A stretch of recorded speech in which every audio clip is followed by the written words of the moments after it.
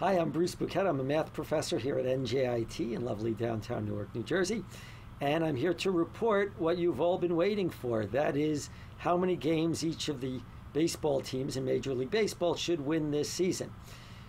After doing the mathematical computations, taking into account the performance of each of the expected players on each of the baseball teams, and considering how many games each team plays against each other team at each baseball stadium, I've calculated how many games each team ought to win.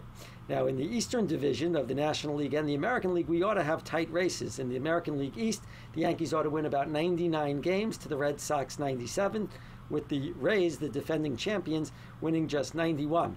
Blue Jays come in at 83, and the Orioles are the only team that should have a losing record in that whole division.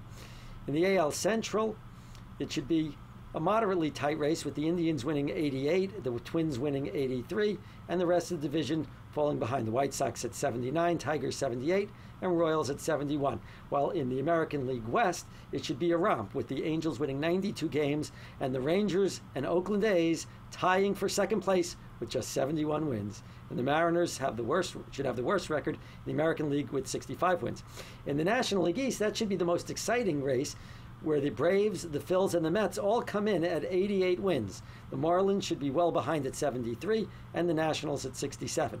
In this National League Central, the Cubs ought to win that division quite handily over the St. Louis Cardinals with 85 wins, the Brewers at 82, Astros at 80, Reds 75, and the Pirates should have the worst record in the National League and in all of baseball with just 60 wins and over 100 losses. Finally, in the National League West, the Dodgers should beat the Diamondbacks by 8 games, and the Rockies and the Diamondbacks should tie for second, with the Giants and Padres coming in at the bottom with 78 and 76 wins respectively. So I hope you have a great baseball season. Now you don't have to watch any games because you've heard it right here. Have a great day, and may the power of math be with you.